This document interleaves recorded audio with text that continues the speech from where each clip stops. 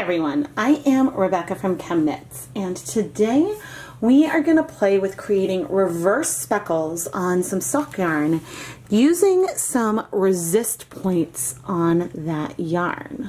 This is something that we've played with sometimes in the past, but I think that it's been a while since I've done a real dedicated video on the technique. I know I've done it in live streams, and I'm excited to play with it again. So I'm going to show you how I like to add my resists onto the yarn, and then we'll go through dyeing the yarn and everything like that.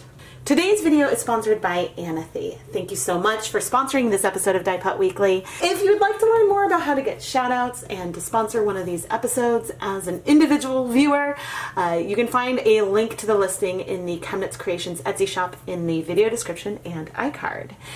If the sponsorship slots are currently sold out, don't worry, they will keep coming back as I complete more episodes.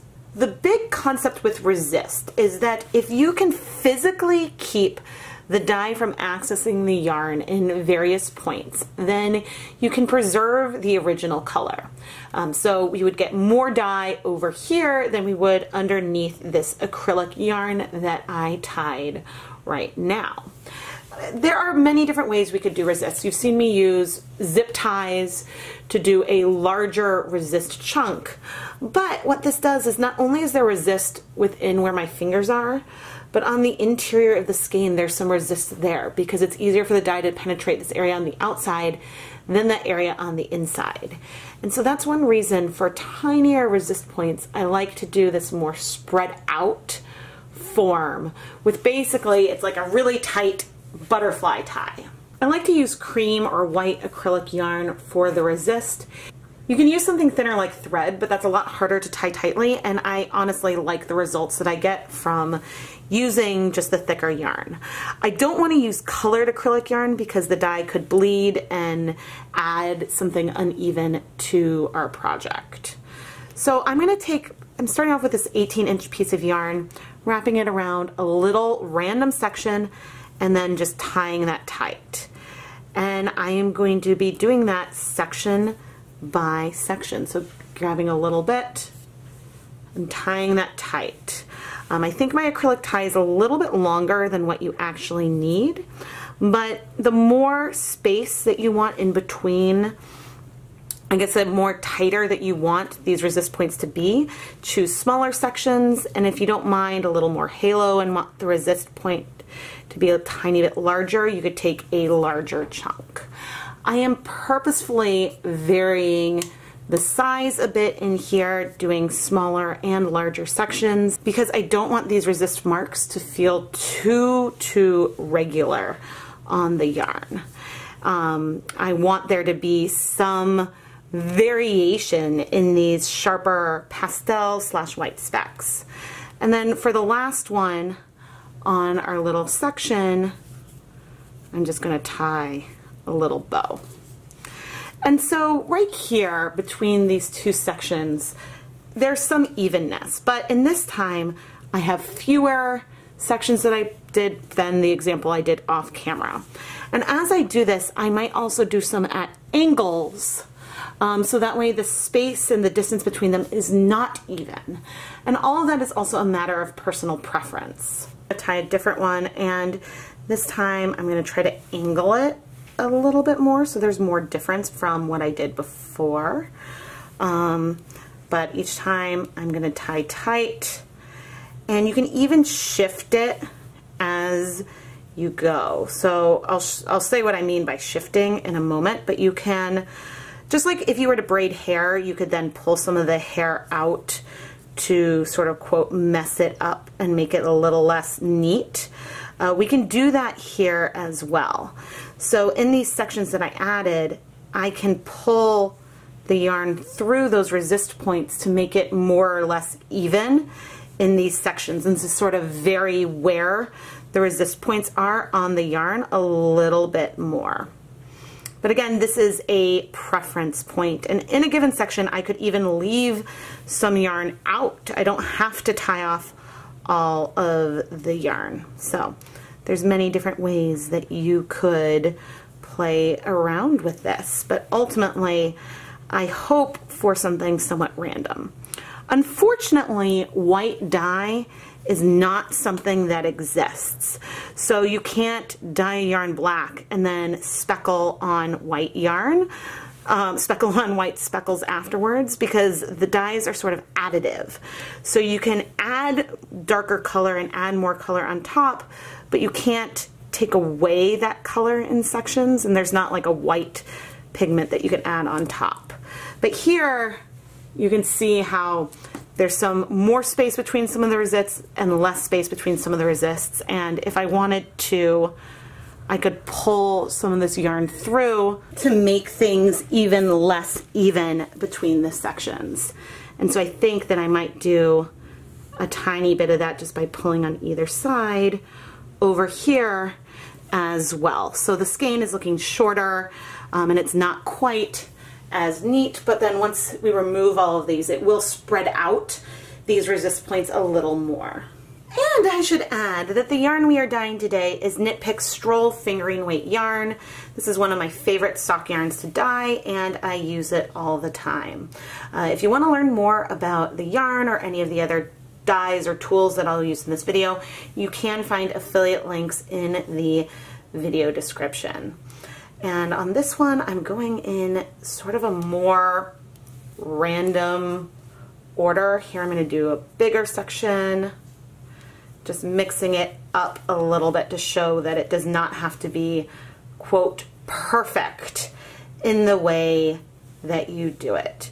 You just are going to want to be super careful as you undo these ties in the very end. Now that I have all the ties I want on this yarn, and it's a little bit of a mess looking, I am also going to add a reusable nylon zip tie, just so that way I have something to hold on to without getting things too tangled. I love using these as extra ties and as resists occasionally as well. I am now going to go pre-soak this yarn for at least 20 or 30 minutes, so that way the fibers are all really saturated. You could definitely dye this with the yarn dry, but that actually adds its own, it's not really a resist, but if the yarn is dry, then you will get less even color absorption already. And I really want the physical resist from the ties that we added to sort of, quote, shine. So I'm going to go and just pre-soak this in some plain tap water at room temperature. In my dedicated dye pot, I have 16 cups of water. I'm going to add 4 tablespoons of white vinegar.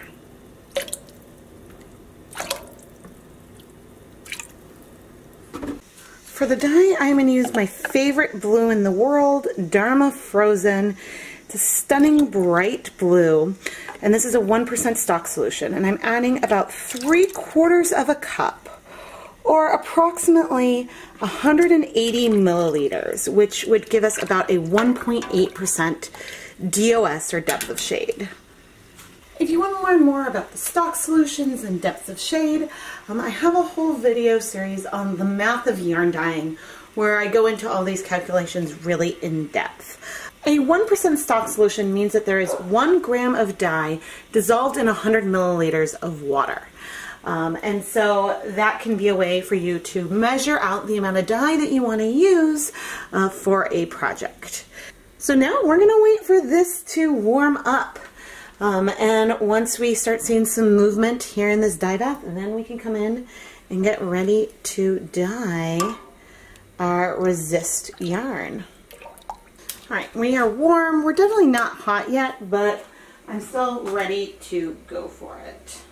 I squeezed out a lot of the water from our pre-soaked yarn gently, because if it's really saturated, then less dye will kind of come into contact with the colors right away. And now, really, we're just going to add it and gently, gently move it. I don't want to go too vigorous and like help the dye go into those resist points, but in the areas that aren't on a resist, I want it to sort of float freely in here so we can access all of the color. Okay, our yarn has absorbed all of that color. Oof, this is a beautiful, beautiful blue. You can see that we do have some lighter patches. It is tonal with those resist points. So I'm excited. I'm very excited to see it. all complete. But I'm now going to turn off the heat and let the yarn cool off in the pot. There's really no reason why it has to remain in the pot. It's just convenient. But at this point I would be comfortable setting it aside so it could cool faster if needed. Once the yarn cools, then we'll go wash it, yada yada yada. But I plan to let it dry before we remove the resists. In general, it's easier to untangle or clip resists off when yarn is dry, in my opinion. If it's something like a zip tie or just one big tie, it could be easier to do, but you definitely don't want to accidentally cut the yarn. That would be tragic. So that's why dry is my personal preference. But we can do a little bit of a peek while we're washing. The dye bath had completely cleared, and there's a little warmth in here, but we can go wash the yarn. But what's fun is you can see some of that resist peeking out. Sure, some of that is the yarn itself, but you can tell when you look at the yarn that there's some paler patches in there. Wahoo! I'm not expecting there to be any bleeding of any kind, but it is always good to wash your yarn just in case. And yep, no bleeding. I also like to use a little bit of clear dish soap. That was more than a little bit, but enough just to check and see if there's bleeding. Sometimes the addition of soap will cause some bleeding, which it's better to know before you have a finished garment. And nope, no bleeding. So I'm gonna rinse this a few more times, rinse out the soap, but I'm not gonna remove the resists until the yarn is dry. So I will go ahead and put this through my Nina Soft spin dryer, hang it to dry, and then we can remove the resists and reveal our beautiful reverse speckles. Anathy, I am so excited to go and take these resists off of the yarn. You really can see like a little bit. If I move it, there is some of the reverse speckling that we got here. Eek. There is also some tonal variation in here that isn't based on the resists, but really this was a kettle dyed technique, and so we have some lighter and more pigmented patches. But even those light patches are, well, they don't pale in comparison. They're pigmented in comparison to what I think we're gonna see from some of these resist points.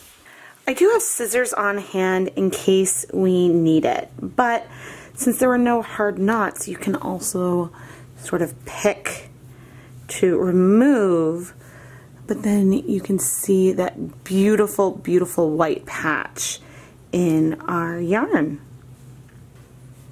You can definitely go in with scissors if you need, but if I am going to do scissors, I like to make sure I'm using really sharp scissors, and I will make an effort and watch and be very careful before clipping it. But actually, you can see some resist almost on the tie itself because there is a little bit of a pastel blue versus white where the ties were. But now we can see this beautiful resist speckle on our yarn. Removing all of the worsted weight acrylic ties only took a couple of minutes. But if you want to speed things up, once you undo that initial bow, clip the ends of the ties short and it'll all sort of start to just pop off of the yarn. But you can also reuse your ties for another project just as an extra tie. But again, I do recommend starting with a pale, preferably white acrylic tie if you don't want to risk any color transfer for a project. Now comes something that I find very satisfying. I'm going to take the yarn and snap it to organize it a little bit more. You can see that someplace it almost looks like those reverse speckles are in a straight line, but in other places really there's a variety of difference from where those are located. And one of the reasons why I like to do that is it adds a little more randomness in where they show up once it is knit up. If everything was sort of perfectly in the same place, then you could get some more pooling, and this gives it a little more randomness, especially if you only tie off half of the yarn in some spots and not others. The end results are soft, subtle, and fun. And again, the smaller of a resist string that you use, like thread, versus this more worsted weight yarn, you can get even tinier and smaller resist marks. But these will show up in a speckled way if you're knitting or crocheting, and add little almost stars to this blue, this bright blue sky. Anathy, thank you so much for sponsoring this video. I really hope that you love this yarn as much as I do. This is a video that I had been meaning to do for a very long time. I've played around with resist techniques in many ways over the years, but I'm not sure if I have actually done this in a dedicated video yet. So I'm thrilled to finally share it. Right here is a nice place where you can sort of see the sharper white of the resist, and then a little bit of that paler blue halo around it. You get the brightest resist, the palest marks where the ties are actually physically compressing the yarn. And then you get some other resist just from the fact that the yarn is bunched up within those ties. And so this is the halo that you'll see more of if you clump the whole yarn in one resist section together, but you'll get a little bit less of it if you do the more butterfly type tie resists like we did today. I am Rebecca from ChemKnits, and if you enjoyed this video, make sure to give the video a like and subscribe and turn on your notifications so you don't miss any new videos. I love playing with different techniques of applying color to yarn, and through this Dyepot Weekly series, you can really watch my journey and see me grow as a fiber artist and independent dyer.